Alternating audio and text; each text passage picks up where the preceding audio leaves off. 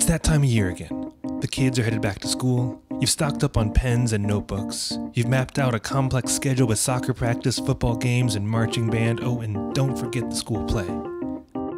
But what's one thing you should never have to think about when you're sending your kids to school?